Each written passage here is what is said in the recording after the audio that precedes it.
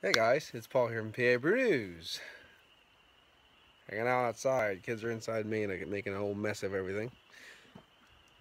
Scotch Silly, a cognac barrel aged Scotch Silly from Brasserie de Silly, I do believe, from Silly Belgium. It's not silly. It's probably silly.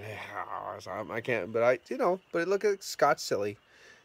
Silly from Brasserie de Silly from Silly Belgium. We're just gonna go with silly. I know it might sound a little silly. But this is it. But we're also doing the 1,100th video today. Not in the other bit of the woods. I'm in this bit of the woods because it might be a little bit brighter here.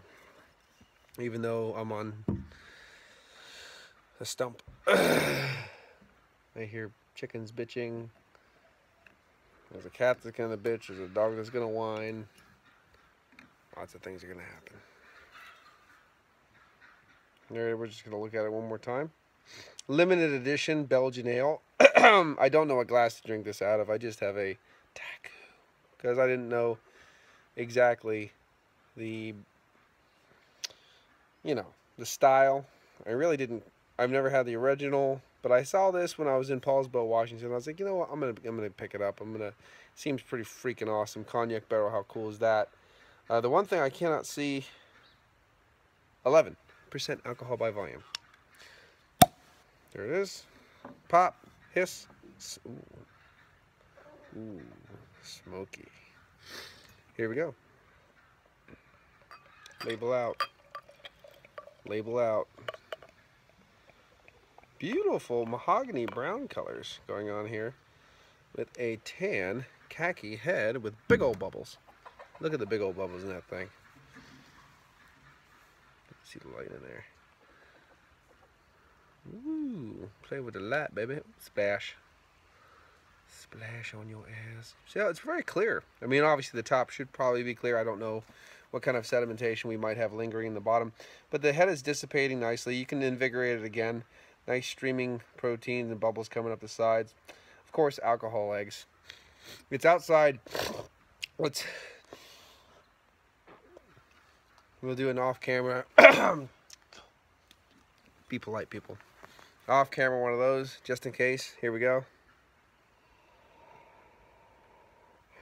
Jesus. Cherries, raisins, molasses, brown sugar, caramel, port wine, almost a hint of rye bread. Port wine, definitely. Huge on the port wine now. But the thing is that sherry, cognac-y kind of hints coming up. I think I have some Cavassier in the house. Some cognac I've been sipping on.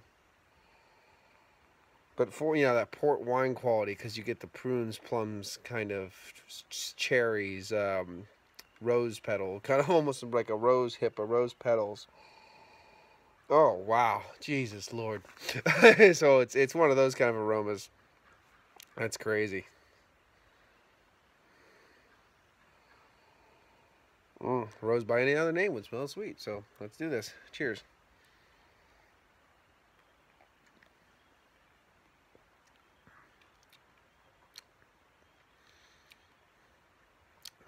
Well, I knew it wasn't going to be as bombastic as the nose, or as sweet as the nose. And again, cheers to everybody for following me for 1,100. I didn't even know I'd get to my first 100. So the 1,100 is definitely wow. And if everyone knows, we've all talked about the communities. That head is getting nice and creamy now. The more I swirl it around. Oh, there it goes again. It's all about the friendships you make. That's the reward. Nothing else. There's no other reward. If you're looking for money, if you're looking for this, you're looking for fame, get the hell out of this. Again.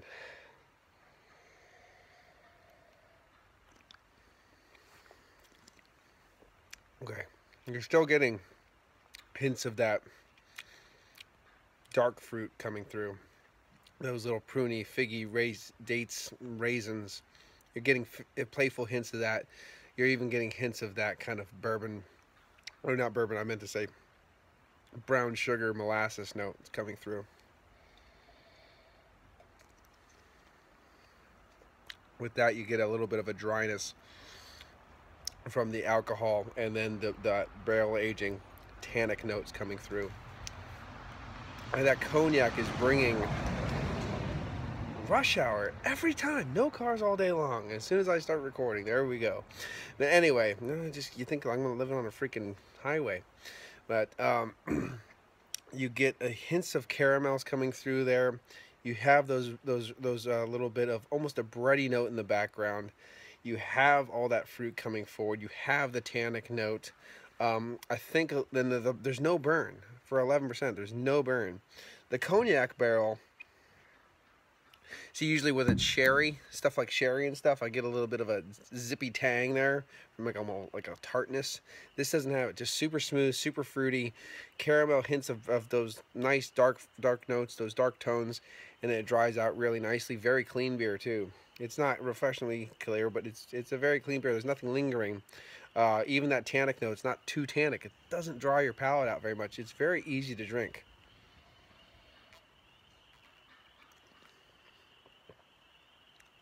Even though I can't do it without pouring it all over me.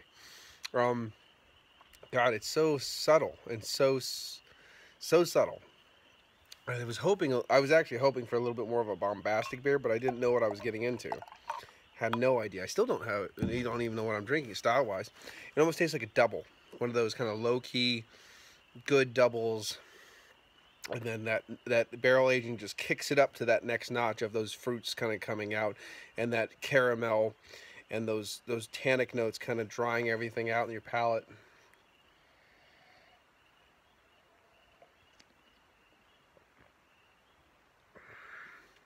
Hints of a unsweetened butterscotch in there too, just so like nuances of that butterscotch.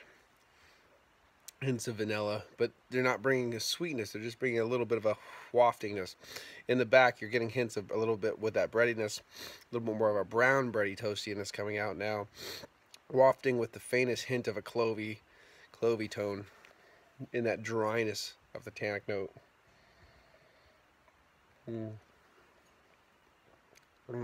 Very nice. It's nothing overblown.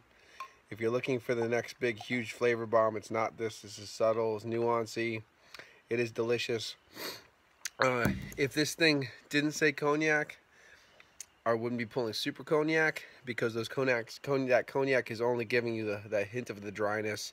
It's only bumping up some of the fruits that were probably already there already for the yeast and from some of that dark candied sugars and stuff. I don't exactly know the style. I don't research my stuff.